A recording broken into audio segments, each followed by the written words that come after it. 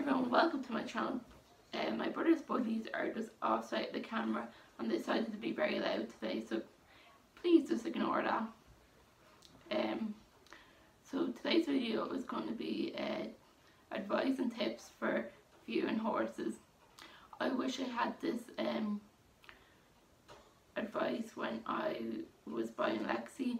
I bought Lexi 3 years ago and there was absolutely no videos on this topic, and I thought this is a great time to make this video since everybody's buying horses with the pandemic and stuff.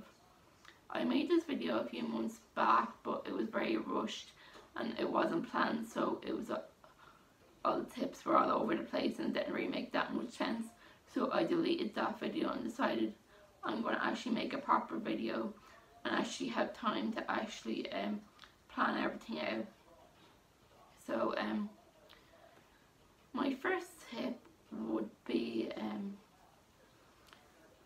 actually research the cost of actually owning horses. Research the yard you're going to put your horse in and make sure there's actually spaces available. Before you do anything, it's super important to know that you can actually afford a horse and you have your yard picked and there's spaces available, because there's nothing worse than buying a horse and realising there's absolutely no space for the yard you wanted to put it in. Because then if you do your research ahead of time you could find a different yard. Because I definitely made that mistake. I didn't check space, and then luckily there was one stable left when I got Lexi, but it could have been a disaster. My second tip would be, sorry that sounded weird, my second tip would be actually get somebody experienced to read the ads for you, because people can make horses sound a lot better than they actually are, and people can lie through their ads, and somebody who's a bit more experienced will actually be able to spot that quicker than somebody who's their first time trying to actually buy a horse. Another thing I would actually really recommend is know what horse you want in the first place. Is it a kick along? Is it forward going? Is it a schoolmaster? Like, make sure you actually know which horse will suit your riding ability before looking for one. It will stop you wasting your time on looking at unsuitable horses that doesn't suit your ability, and it stops you buying a horse that might be a bit too much for you.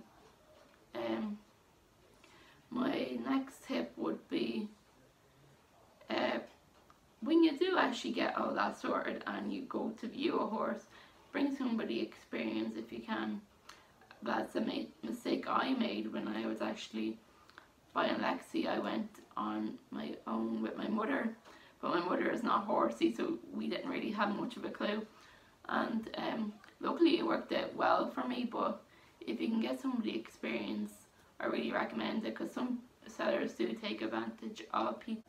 Like, if they think that you're not experienced, they will take advantage of you. So please bring somebody experienced if you can, or at least send videos to an instructor asking what do they think of it. The next tip would to have a healthy budget. I know a lot of people, like, not everybody has a lot of money. I do understand that, but I do think you should have a healthy budget, especially with COVID prices now. Horse prices have went through the roof, and it just stops you from actually getting a horse that might not be suitable for you. I will be honest, Lexi was quite a cheap horse, but she was quite green when I first got her. Like, she didn't really know a lot of stuff. She was broken, but she was green. Like, she didn't have a lot of experience. She had very low mileage. But that was in 2018. But since COVID has came around, you need to be have a healthy budget now, I think. And if you don't, maybe just save up a bit more to make sure you do, because horses have gotten very, very expensive. The next thing is a vetting. after you like the, say if it did go well and you did like the horse, the next thing you do is a vetting. A vetting is extremely important because it makes sure the horse is actually healthy, because a lot of people do try to sell unsound horses with a lot of health issues. So please make sure you do a vet. The next thing is transport. You'll have to figure out transport. There's loads of different companies that can do it, or you might have a friend or somebody to do it, but you do need to figure that out, because that's something I actually didn't have. But I was lucky enough that the person who I was buying the horse off was willing to actually drop the horse to me, but that's very rare. It's not really a thing that people do. I was extremely lucky with Lexi in general though, because like I got all her tack and everything, but that's rare as well.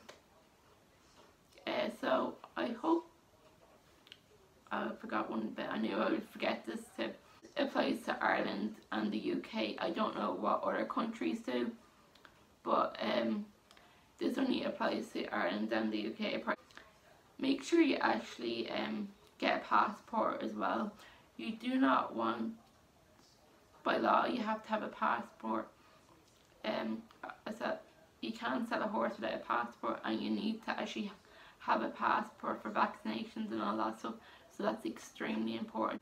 But so I hope you enjoy this video, and I hope you enjoy your new horse.